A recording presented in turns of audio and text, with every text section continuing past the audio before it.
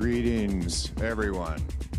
So we're going to go first proceed with a Saturday morning Gray Area Festival tradition. And how this works is I'm going to say good morning, and then nobody's going to say anything. And then I'm going to say good morning louder, and then everybody's going to get, you know. So, like, good morning, everyone. And you say, good morning. Thanks for being here. There we go. Now we're with us. Who saw Yacht last night?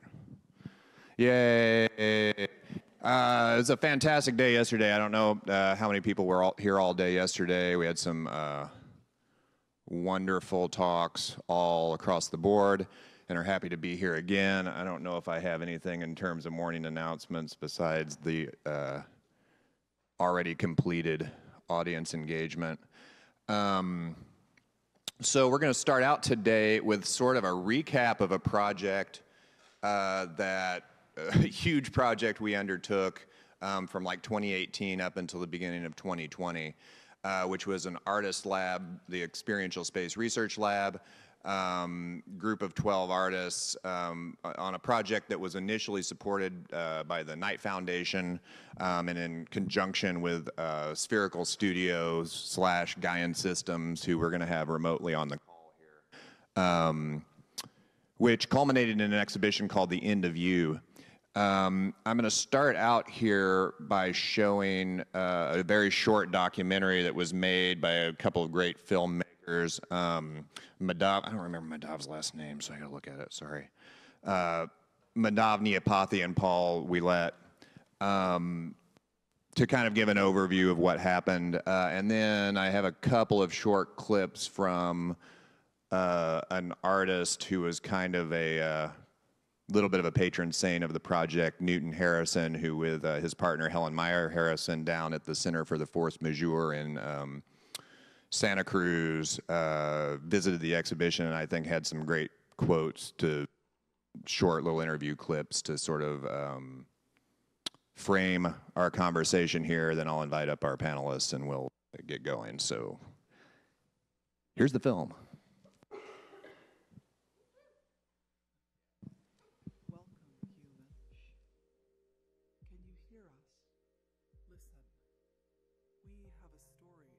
I think the sound's my fault.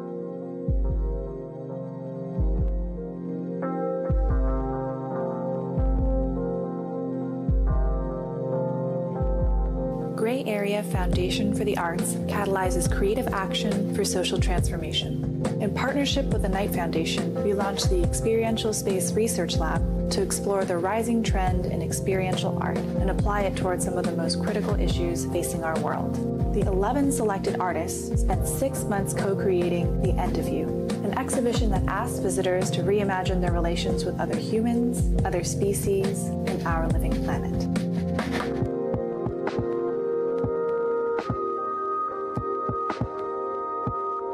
We're cataloging material evidence from the past 3,000 years of humanity, so the objects and things that humans have created that will live beyond us for years past. By taking these objects out of context and displaying them next to each other in scenarios that you would never see them, the next step is to investigate your behaviors. What we're trying to get you to think about is like why they're here, why we use them, why we've created them. Is this object me? Who am I without it?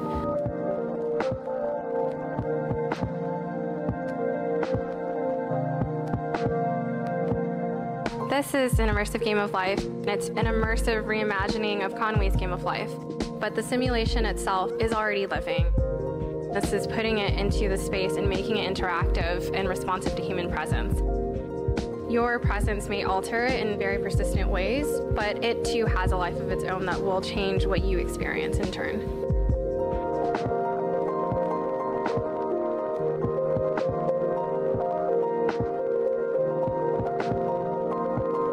When we talk about the environment and our relationship to it, I think it's really important to remember that these aren't abstract concepts.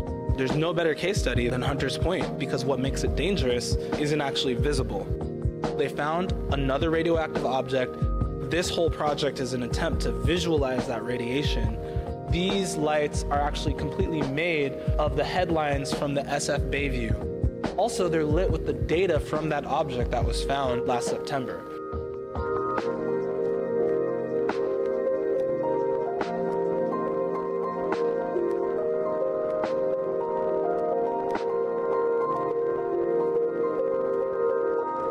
My art has always included some aspect of nature, some aspect of geometry. It was inspired by a lot of experiences playing outside, playing with my own sense of space, playing with how I engage with the world around me. I play a lot with the user's perception of space. I try to bring nature into technology and try to approach human relationship with the environment through technology.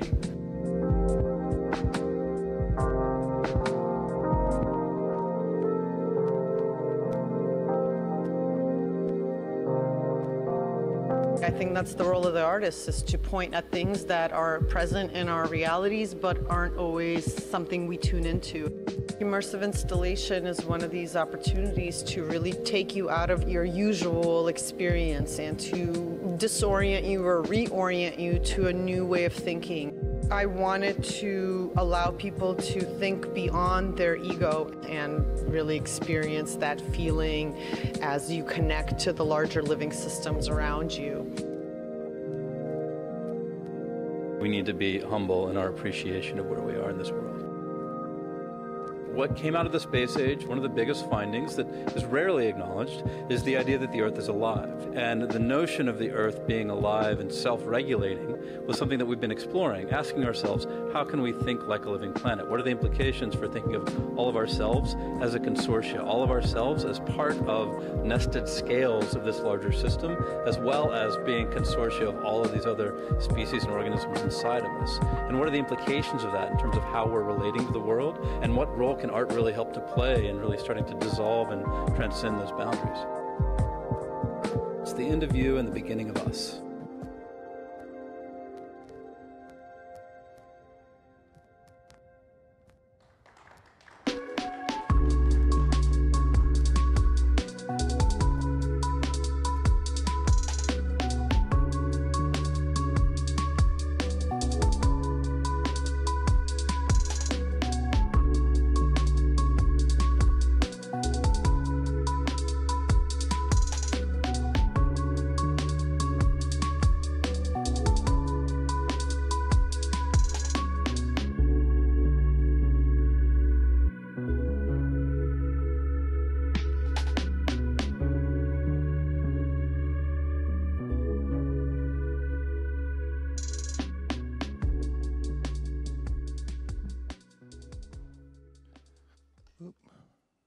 Break everything? No, somehow I didn't. So cool. You can see there's a lot that go on there, and it really transformed the space. I just wanted to, like I said, play a couple of these small clips from Newton Harrison, who visited the exhibition. If you don't know his work with Helen Meyer Harrison, definitely take a look. They've been doing environmental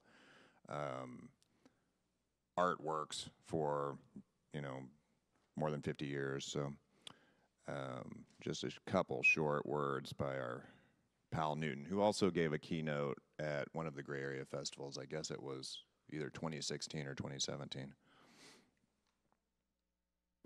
The question, how do you go about encouraging the regeneration of the Gulf of New Mexico? You see, that's the scale we've got to get at. If I have a critique of all art shows, not just this one, it's that we haven't yet found the way to jump out of the gallery and into the real world. Helen and I actually have. We actually have done this, but and we're successful at it. But we have to say that out of 50 years' work, 4 pieces are successful at it. You know what I mean? I don't want to. I believe in self-praise, but I also don't believe in making something bigger than it really is. And we found real hard to break out. Sweden does this. They've invited us to redesign their country from an ecological perspective. We suddenly understood no one would buy our work.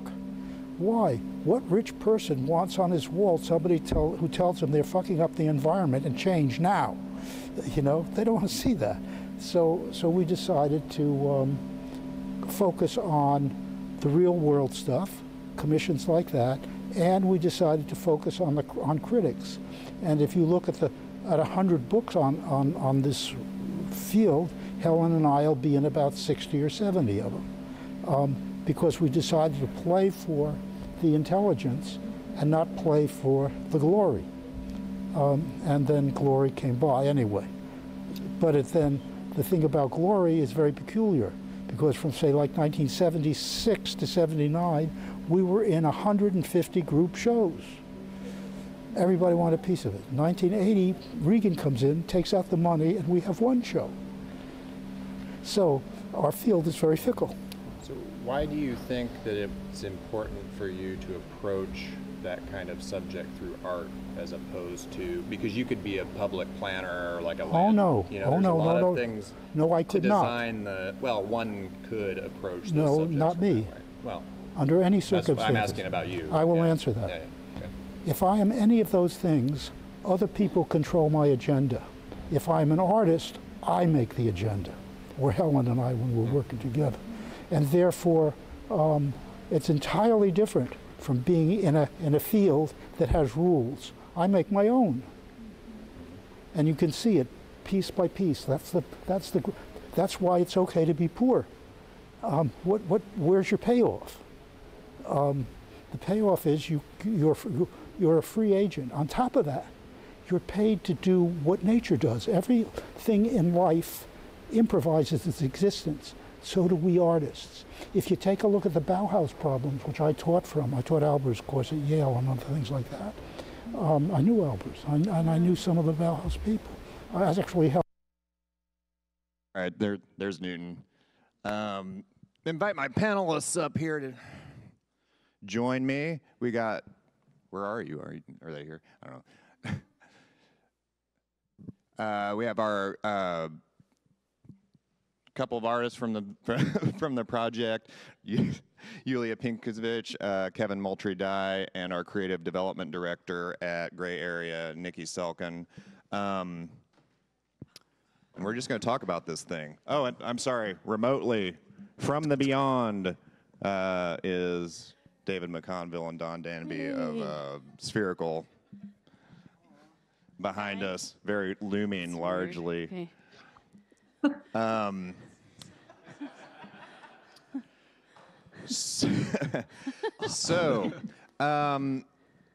Just quickly for the start of this project, so Knight Foundation asked us to, if everybody can like rewind a couple of years ago, there's Museum of Ice Cream, there's the Van Gogh, there was this surge in immersive exhibitions.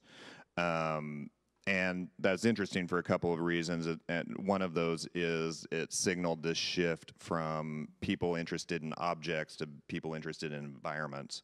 And like, what's that mean? You know, for museums and, you know, institutions. The other thing was, it's the first time that I've seen that people would line up around the block to pay, you know, $50 to get into an exhibition. And so there was this idea that there was this new revenue stream for artists that were coming. And the punchline of this whole thing is that we opened it in February of 2020, and then we'll talk about like what that means in relation to today. But maybe, Niki, you could talk just a little bit about the process leading up to when we started the lab, kind of what we did. And yeah, so we, like Barry had said, we'd gotten a grant from the Knight Foundation to explore experiential spaces, which is like immersive environments, and there was a huge trend, everything from the Museum of Ice Cream downtown to Meow Wolf, employing, you know, tens of and hundreds even of artists from our local community full time, which was like such a big change for people living hand to mouth.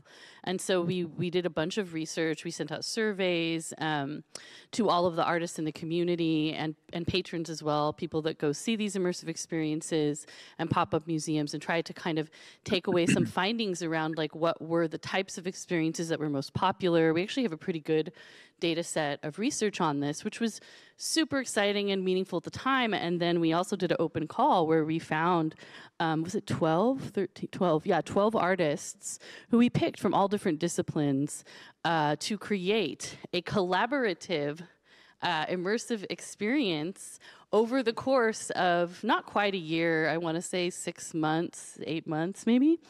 And the catch, the best part about it was we asked them all to come up with an idea and the application that they wanted to do. And then as soon as we selected them, we're like, now throw it in the trash and you're going to work on something totally new and you're going to find it out together.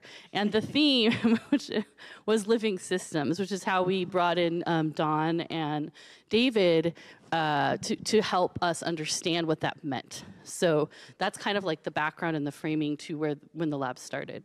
Yeah, maybe David and Dawn maybe could recollect a little bit what the process was about. And the thing that we did is the Knight Foundation grant was about these experiential spaces, but then somehow we had to make it like more complicated than we needed to, right?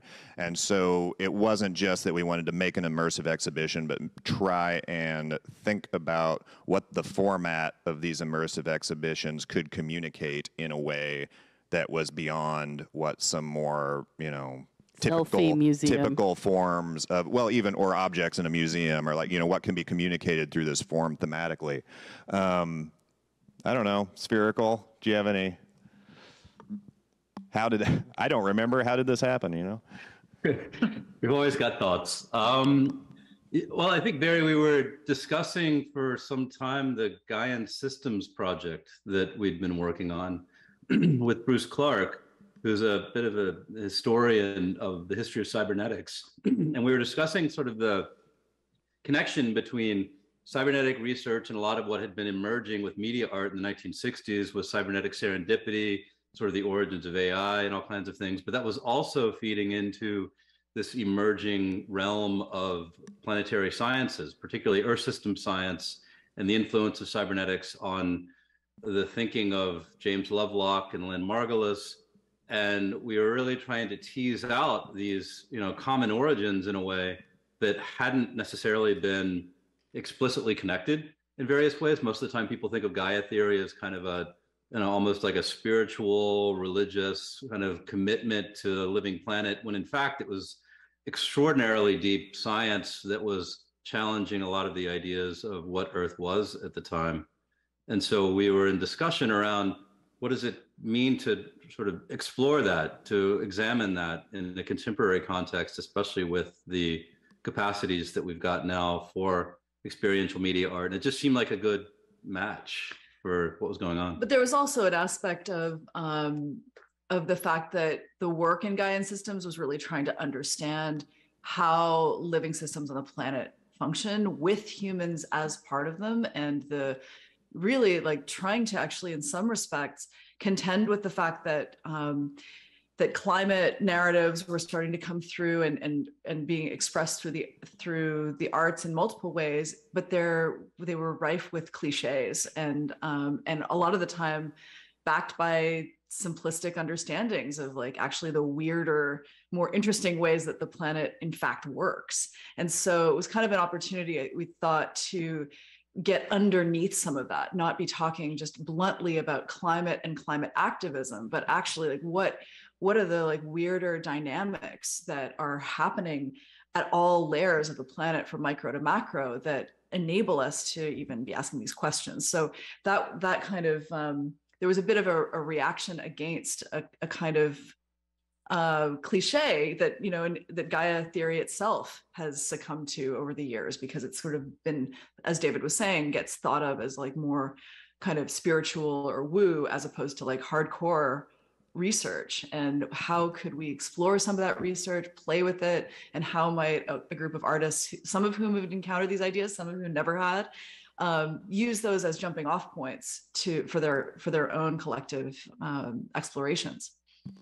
Yeah, I think that's a great point of starting out trying to not have it be some sort of cliche reimagining of what maybe the cultural, I don't know, mainstream conception of what Gaian theory would look like is like. And so to undertake that, as Niki said, what we kind of had to do is throw everything away from the outset and undertake a deeply collaborative process of design.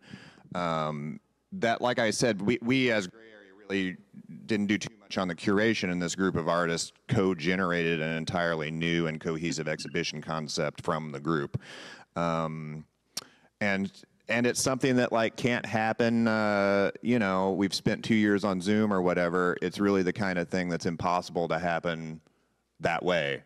I think everybody had to be in the space. So I'm going to ask, you know, I don't know whoever has thoughts first, but to talk a little bit about that process and like.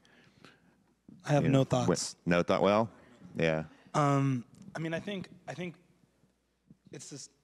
Is it on? Yeah.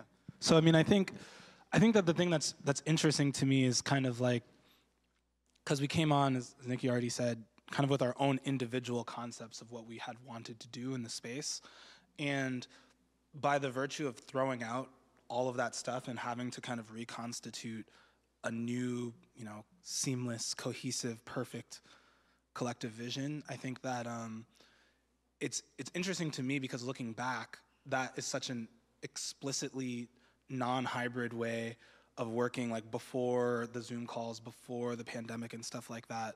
It, like you just said, it would have been impossible, but it also kind of left us room to also really, really rethink, you know, how we as artists really want to, like how much of an abstraction are we gonna make out of these issues that are like really rooted in research and really rooted in science, and how are we going to like communicate that out to people?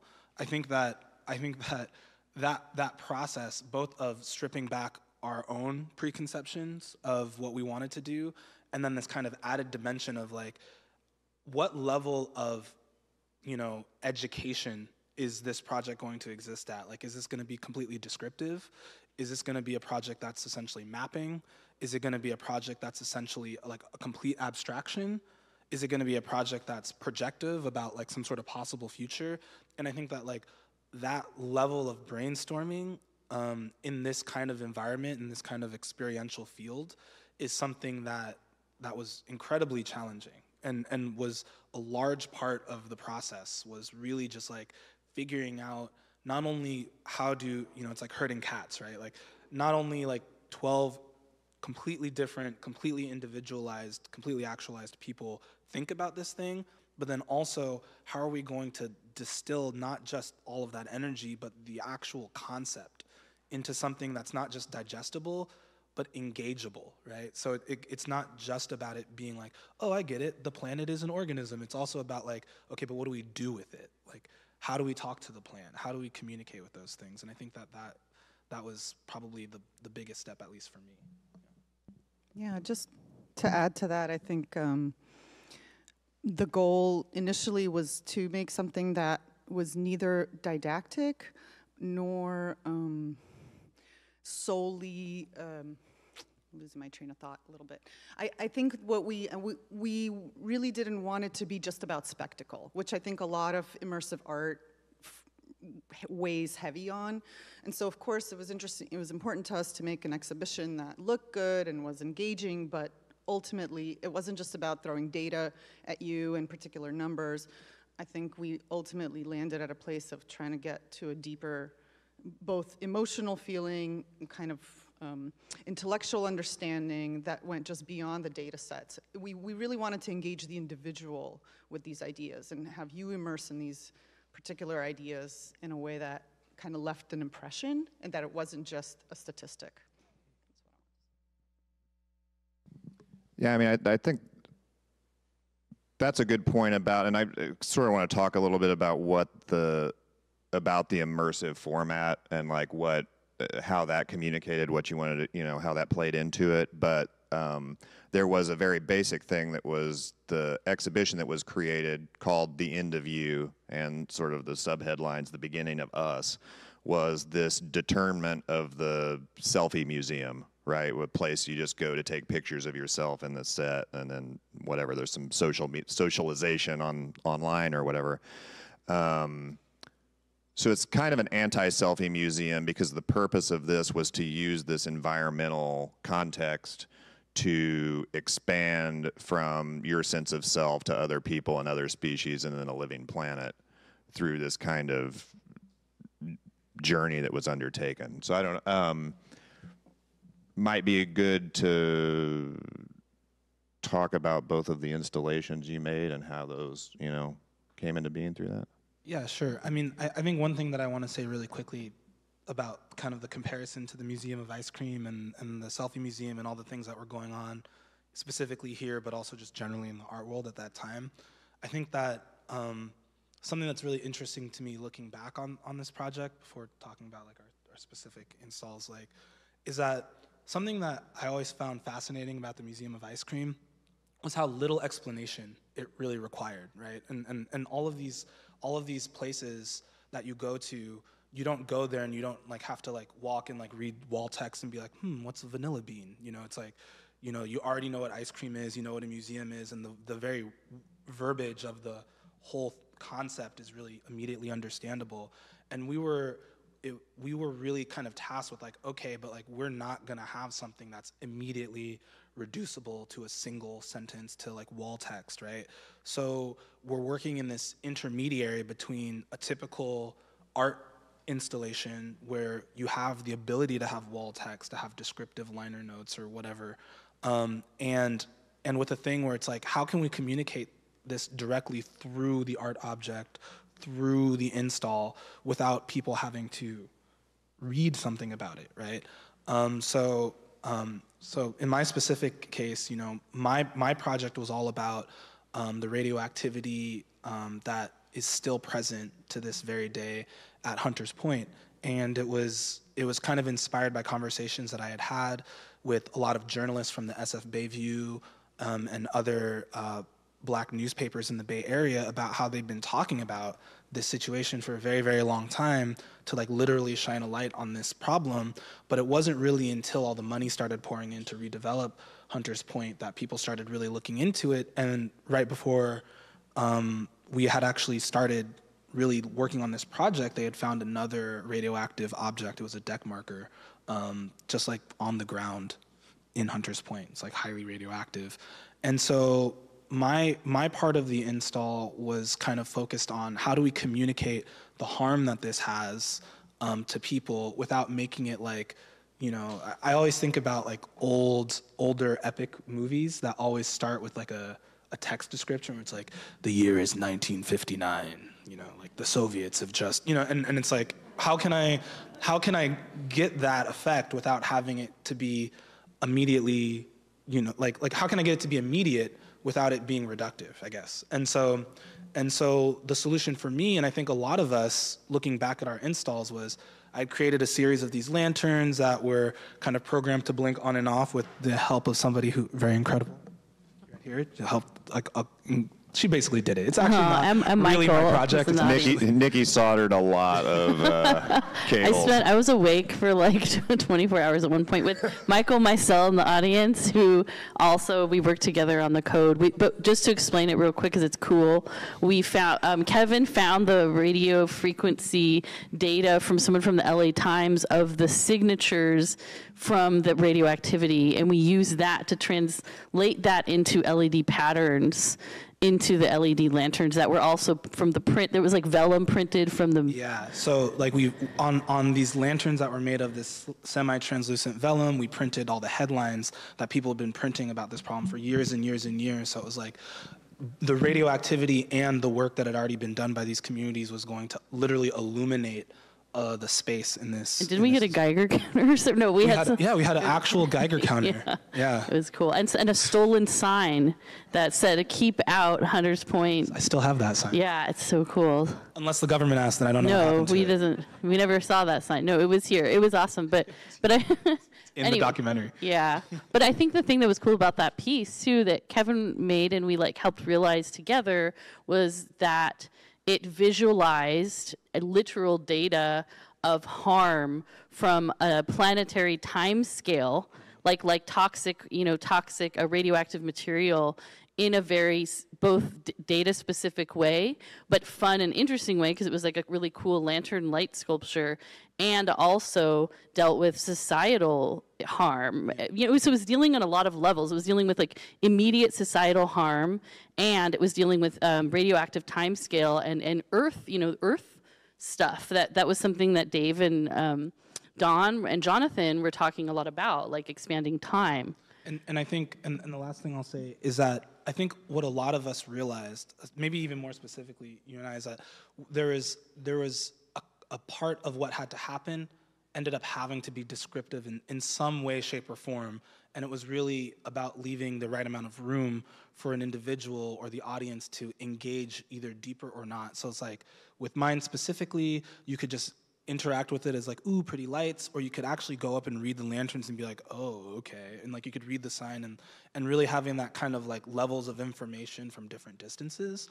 And a lot of our projects, including two people that are not unfortunately here right now, Celeste and Bees, who are also part of a collective, or formerly part of a former collective called Space Industries, that project was all about you saw it in the documentary, the Museum of like Human Nature, I think it was called, and it's the archive, yeah, and I think it was really incredible because you could just look at it as a combination of like dildos and barber chairs and all these other things, but if you really wanted to get into it, you know, there's like levels to it, and I think your project also had a very similar thing where it's like there are layers of engagement, and it's actually determining those layers that I think really determines how successful it is as an interactive piece.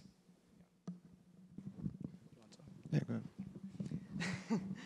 So my project was titled The Luxuriant Prolific Undying, and I think it was, it came from the premise that humans are somehow separate from nature, that we, you know, embody parts of the world and society, and then there's nature, and the pristine nature's over here, and humanity's over here, and I felt like that is a really incorrect way of thinking about us. We are obviously part of the ecological system, and I wanted to build a project around that premise of trying to kind of reintegrate humanity back into nature, back into the living systems that Earth is, you know, that we are a part of. And so that I ended up realizing that what ultimately is driving this idea of us separate from nature is our egos. And in order for us to be able to connect more with our surroundings and our non-human kin, we need to work on dissolving our egos a little bit. And the project ultimately took on the form of essentially a death meditation underneath two specific tree roots that were sourced locally. One was a cedar, one was an alder. Both of these trees have very specific interconnected systems. They have a lot of medicinal properties. You know, we can go on and on. Essentially, people were invited to lay down or sit next to these roots and literally like smell the earth on these things, the oils coming out of these roots. And and then I had my wonderful collaborators, Don and David. Spherical.Studios worked on writing text and recording this really beautiful audio guided meditation, essentially, that led you through a dissolution of your ego, let's say. And one was about 5 minutes, so you can kind of engage just a little bit, or one was a little deeper. I think it was 11 minutes where you really lay down. And the thing that I found happening was a lot of people really did kind of lay down, they relaxed. A lot of people fell asleep underneath these trees. Some people even spent the night one time. A particularly difficult install day. Rent is very high here. It's, you know. Yes. The trees were situated on about 2,000 pounds of salt as well, and so there was like this bed of salt that you got to play with, and everything was very tactile, but the materiality was very specific. There was an array of oak galls that were sourced from a local tree that were kind of hung up like little balls that kids like to play with, but then they kind of created this suspended moment of animation. And I'm not sure what else to say. Well, I mean, I think something that I always really liked about your piece that I think is worth mentioning is that, like, you know, I can't think of anything more different from the Museum of Ice Cream than an ego death meditation under a dying tree. And I think that the challenge that we had, right, is like how to make, you know, experiencing your ego dissolving as much fun as taking a very good photo for the gram in a pit of sprinkles, right? And I think that, like, one of the solutions that you found that I think is really different from one of the solutions that I engaged with, which was yours was a lot about tactility, right? So it's about, you know, there's a different material on the ground, there's a different material in the air, like with the smells, and there's a different material that you're engaging with. Whereas mine was much more closer to the spectacle side, right? It's not something that people can even really touch or can really engage with except for visually, right?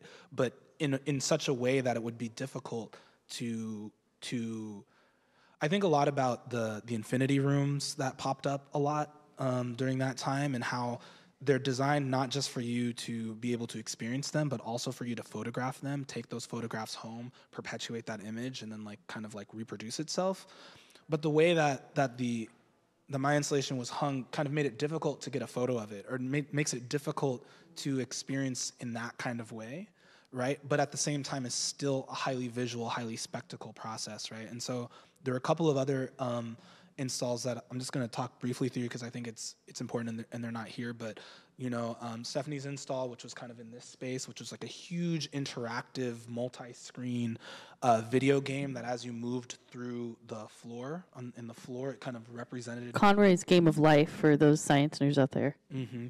And so that was another thing that was like hovering in between actual tactility in terms of material and then kind of like a virtual visual tactility, right? Because you're not actually touching things, but you're changing things simply by moving through.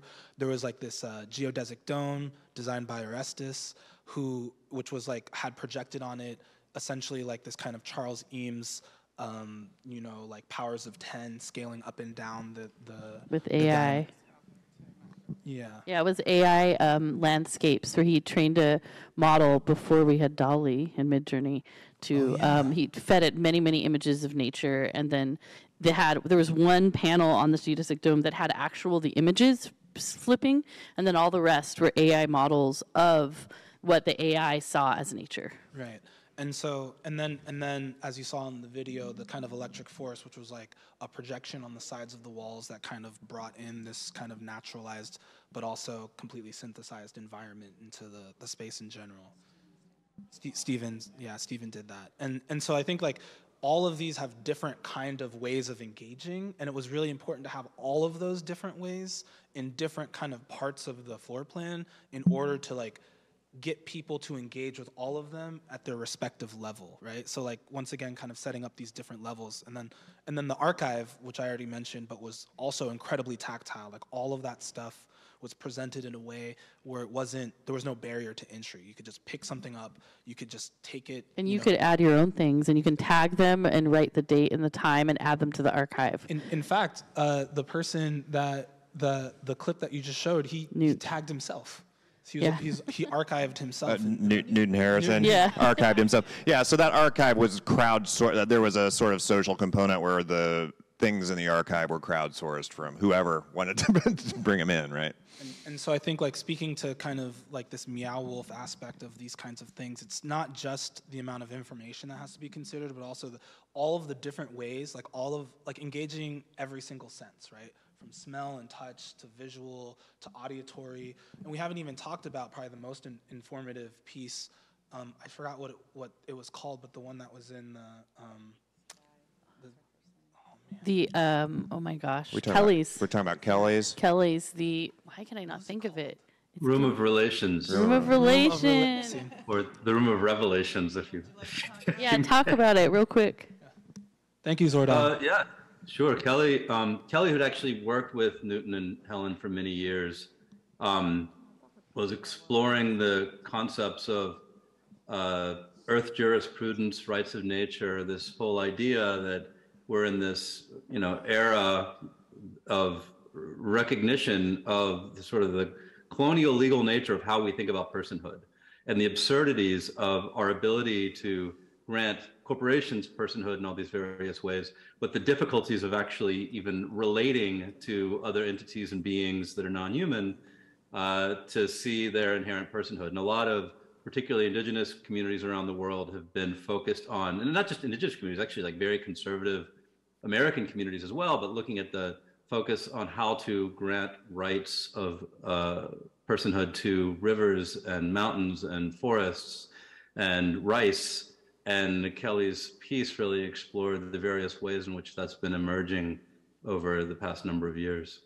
And to just quickly describe that install, it was probably the most informative of all of the installs. So like there were like papers and documents so that you could at your own leisure like engage with all the different kind of legal ramifications and like the documents related to the rights of nature and things like that, along with another kind of projected piece that was on these series of like kind of fabric sails that was also quite beautiful and engaging. But it like once again was another way of engaging that was more akin to like a library or like a reading room than any of the pieces in this main space, right? So it's like we had all of these different ways, so that way the viewer or the audience member could kind of like attach to whatever it was that they gravitated towards the most, and then having that consistent thread through all of it, so that way you could kind of pick and choose, yeah.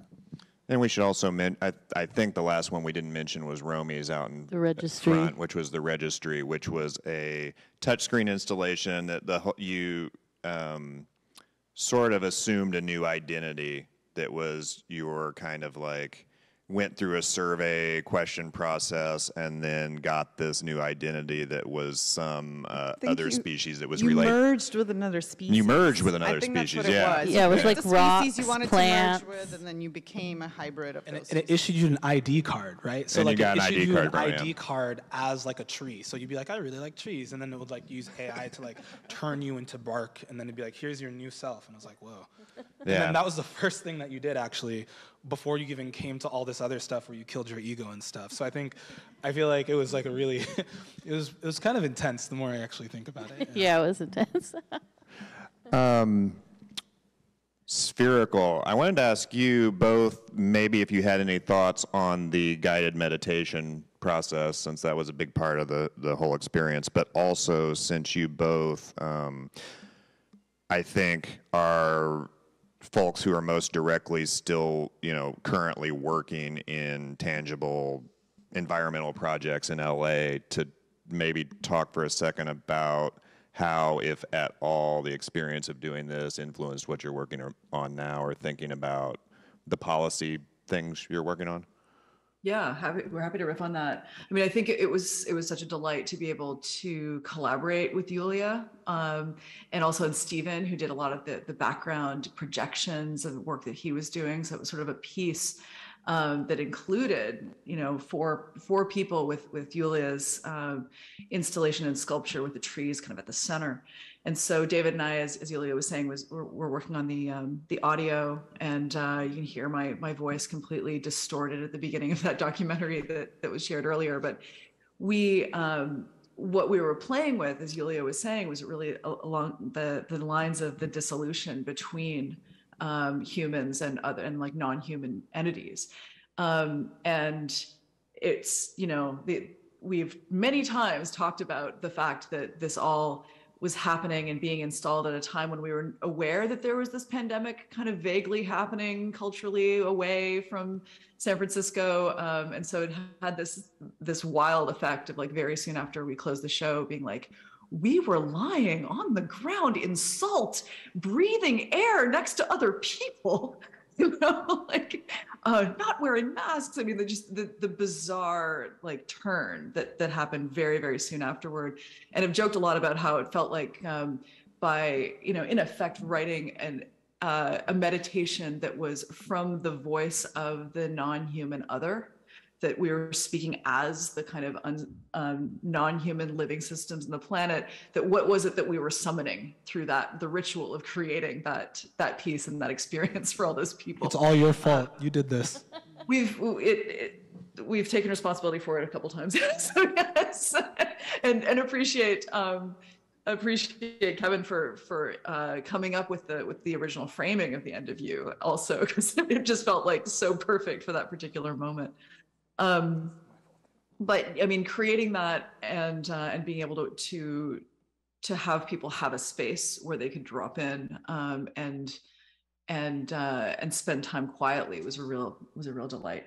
But David, do you want to speak to like how that's evolved, like where we've gone with it? Because our studio really is based in almost everything we do dances in some way with Gaian systems, technology, ecology, and right now looking at living infrastructure in Southern California.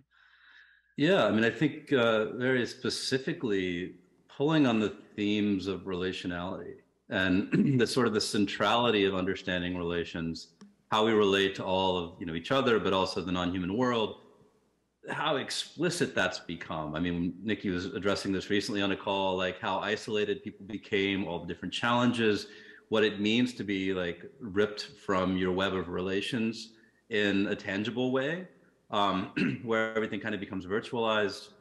And a lot of the work that we're doing now is looking at particularly water infrastructure in California and the history of how water has been treated kind of post 3 phases of colonialism, and what it takes to kind of address the nature of this embodied infrastructure. And as we've gotten more and more into it, the clearer it's become, like our ideas around infrastructure are so anti-relational. It's something that's seen as like this top-down thing that comes in, and the consistent theme that we keep encountering is that infrastructures that actually work are deeply relational. It's the community creating those infrastructures from the inside, maintaining them, regenerating them.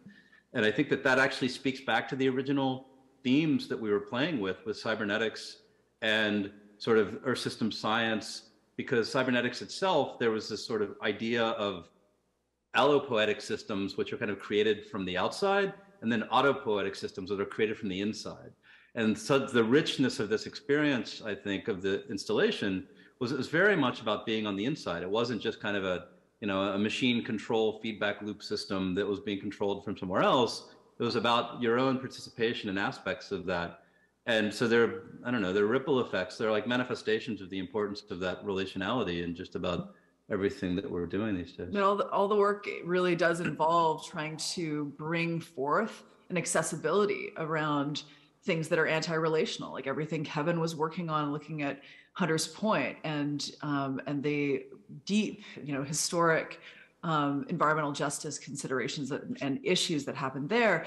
Those are it's just a deeply anti-relational dynamic, and we see that all across California are these systems where decisions or infrastructures were built without consideration of the life systems, including the life systems of the communities that were there. And so a lot of our work right now is part of the larger effort to unwind those systems, to bring back the health, to bring back the relationality, and that's like the relationality with the green spaces and the trees and the ability to catch water and hold it in the land, which is a big part of the functional aspect of what we're doing. But to do that, it has to be done in a way that's deeply connected to the voices of the people in communities, which is, all a constant challenge, is like, how do you not see infrastructure as completely top down and control based and paternalistic and colonial, and instead something that can be co-created for healing in communities. And so I think there's many threads of what we were exploring that show up in all these different pieces, which are really part of one big piece that play with a lot of those same themes. It's probably worth mentioning the inordinate amount of time that we spent sort of in fisticuffs in the lab around some of these ideas, right? Like, we were exploring all kinds of concepts of like, what would it mean to give the Bay a voice? What would it mean to create different types of legal structures that recognized the personhood of different things? I mean, and it got pretty intense in the lab because everybody had pretty strong opinions about things. And I don't know, I was amazed when Kevin came up with the central concept and everybody kind of gelled around and like, okay, good, we got it. But that was pretty deep into it. Was to incorporate Gaia. We wanted to incorporate the Earth. That was our big concept we landed on after a year of meeting. Yeah, we met for a really, really, really long time. And there was a really long time, an incredibly long time, and from the human scale. And I think, we had a lot of conversations about exactly what I think Newton talks about in the clip, which is like, how do we get this outside the gallery? Like, how much of this exists outside the context of this room?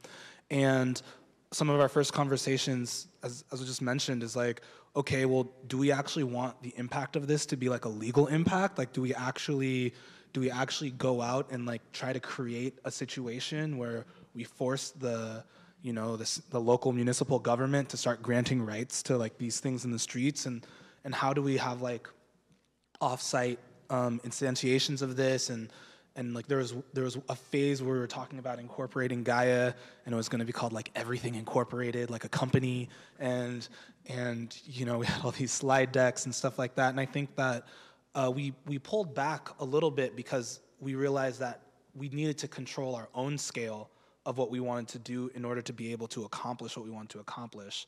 Because if we had this kind of like massive undertaking that like spanned the entire city of San Francisco, there was a risk that we weren't going to be able to accomplish it, and it was going to be worse if it was half-assed, right? And so we wanted to make sure that we were able to kind of like focus all of our energies and accomplish, actually, because I think so. Jonathan Keats was a huge advocate of like a kind of an art installation that was essentially a legal project, right? Like a legal framework for accomplishing all these things.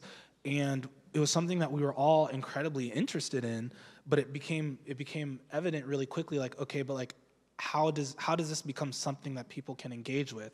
And because at the end of the day, our competition isn't Mayor London Breed, even though maybe it should be. It's actually, the Museum of Ice Cream, right? And so like and splitting that difference between those things took a very long time. Yeah, and the unmerciful eye of the public. People have to come in here and have a good, and like enjoy it and be immersed, right? So.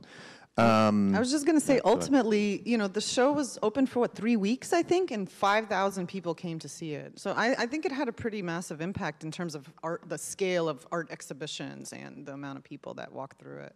And we got a lot more, like, just for gray areas, metrics. Generally, our largest audience is between the ages of, like, I'd say for our studies, 25 to maybe 50. And so it was really great that we got a lot of families in through that. We had a lot of children in here. For the first time I've ever seen a lot of children in gray area. And I think that having the open and immersive exhibit, also having the idea of living systems and pulling in everyone at different walks of life and different stages, it made it more accessible, and it was really reached a wider audience than what we normally reach. So it was successful in that way. Yeah, and the other thing about that, just to mention it, part of what we were prototyping here was an economic model to do collaborative group situations, and so we also did a direct profit share with all the artists for all of the, quote-unquote profit from this show. And so that we had enough people in that turned out to be significant, and I think really affected our thinking of how we structure agreements with, and collaborative projects with artists from that. Moving forward, throughout COVID, we started doing like 50-50 profit shares for workshops, for example, to support the artists who had lost a lot of their income and revenue streams. And I would say that was a direct repercussion of the success of this show, and really kind of trying to rethink how we can engage with artists and relational engagement with our community to support them and help them thrive, particularly as we all face COVID together, And we're just getting cooking with gas here, but unfortunately, I think we're out. Any parting thoughts for these fine people to? Yeah. I just said wrong metaphor. It's an induction stove. We're not cooking with gas. Give me a better metaphor. A question for the ages. Give me a better metaphor. Yeah, sorry. I'm going to just remember the word. I feel like it was good transinduction work, and we were the good fortune of being able to do it with you all. I just want to say it's so good to see you guys on the big screen. I miss you guys, and it was awesome. It was an awesome experience to do, and I think that, I guess if I had any last thing to say, it would be that I think, the coolest thing about it, kind of like what Niki just said, is that like there were so many ways for so many different types of people to get introduced to this stuff, and like I still wonder sometimes, like what's the long-term effect of having like a toddler do a death meditation under like an alder tree, or like what's the long-term effect of having a 5-year-old look at like a Geiger counter reading of radioactivity in their city. And I think that in this sense, if the goal of the project was to shift and rethink some of the like the relations that we have between art object community. Like I think that in that sense it was incredibly effective, and I'm really excited about that and was really proud to do that work with everybody here. So yeah, thank you guys. Hear, hear. Yes. Yeah, and thank you, Barry and Niki and the whole crew and all the artists for like taking a chance on this. It was truly experimental and experiential. Risk taking is what we do here. Thanks, everybody. Thank you. Yeah, so we're going to do a quick tech rearrangement here and be back with DeForest.